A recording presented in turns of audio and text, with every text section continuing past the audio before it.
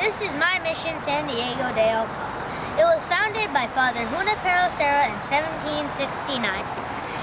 It was the mother of all the missions in Alta California, so I hope you like my video of the whole thing. Over here is Casa de los Padres. This room is originally 2 rooms. The front and the side wall originally to the late 1770s.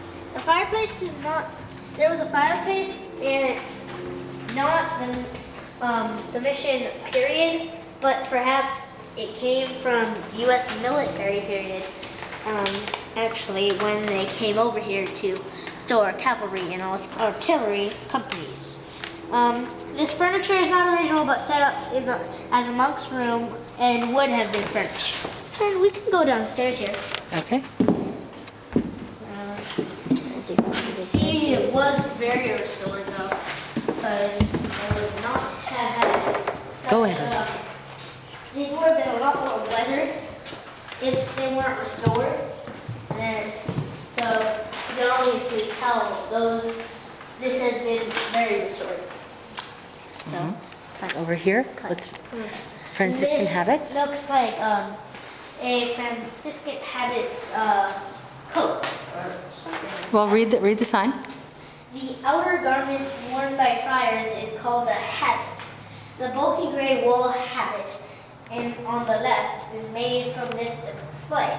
It is the type of the color of a habit that was worn by Father Junipero Serra. In 1897, the Franciscans began wearing brown habits. The brown habit on the right is a style of habit worn by the OFN friars today. The cincture, that's the belt, or 3 knots, which symbolize the OFM vows of poverty, chastity, and obedience. The hood with the habits is called the capuche and includes a shoulder and back cuffing. So this is the baptistry.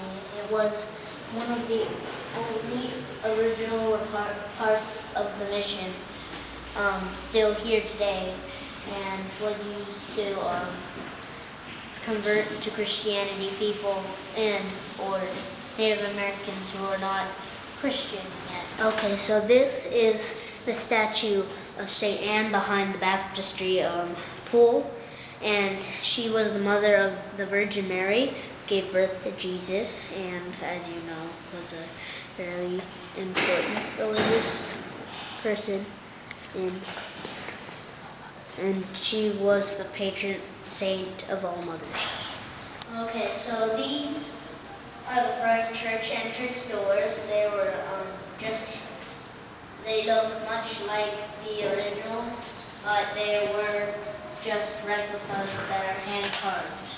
Okay, so up here is the choir loft that the original choir would have sung from to sing the religious songs that they had done in the sermons of this church. And the entrance is from the outside. I don't think we're going to see that today. Okay, so these are the church windows. Do you notice how they're so high?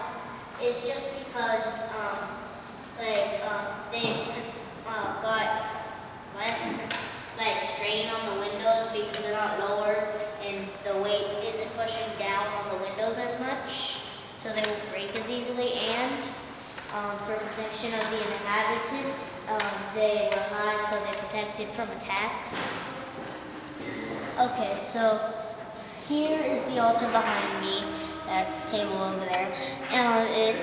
It has no real records to tell what exactly all this looked like, but the records they do have say that they were made from original planks of the boats, possibly the ones they used to sail here. Okay, so this over here behind the altar is the Loretto, the big wooden structure with the niches to hold the statues.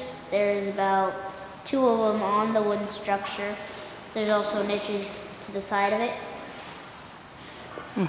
And it was painted with local mineral pigments and decorated from the designs stated in the Old Testament. So right here is a chimney or umbrella, and it shows that this church was a basilica, and that means a church of great historical importance, and it's an honor bestowed by the Pope. Okay, so here is the sanctuary cross on the floor, and Father Jaime, the first California Christian martyr, was buried under that cross. And the red candle that burns at the top of the cross is to commemorate Father Jaime and his death by the Indians who attacked, or what might have started as a raid on the San Diego de Alcala, turned into a full burned down attack.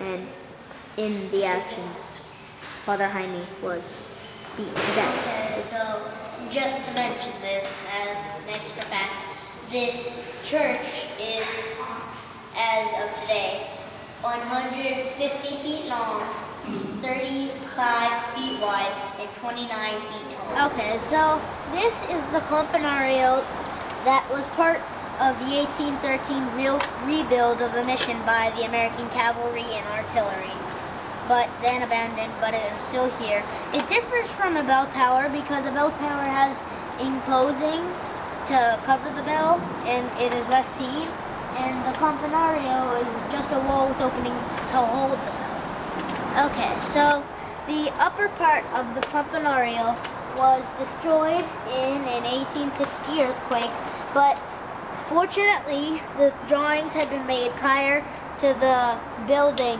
the construction of the campanario, and was able to be rebuilt accurately.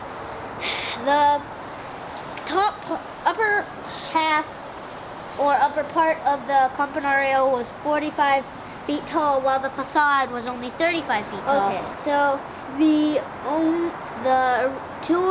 three original parts of the campanario are the two bells on the bottom and the wall that hold up the campanario. And the two bottom bells were only recovered after a very long search by Father Yubak. Okay, so this is the fountain of St. Francis of Assisi. He was the founder of the group of monks of which Junipero Serra belonged, and he had a special love of animals, and it's often depicted with birds. Okay, so these are the garden molinas, which were used for the coarse grinding of cereal grains. They ate bowls of boiled grains similar to porridge 2 times a day, and a stew of meat and vegetables at noon. Okay, so these rusted crosses are made of adobe and burnt mission tiles. They are erected in memory of the mission Indians who died on this side. Okay, so this is the statue of St. Joseph. He was a founder of some things in the mission, and he saved the mission by spotting a ship with no anchor that was heading for Monterey Bay, but swerved into San Diego Bay and gave them food and supplies to continue the making of the Alta California missions. So this is the Pieta Garden. It looks like it was very spiritual and religious garden. Probably had some meaning or purpose to Jesus, as you see here, after he came off the cross. And if you studied a little in history, came back on Easter Sunday. So that's why Easter is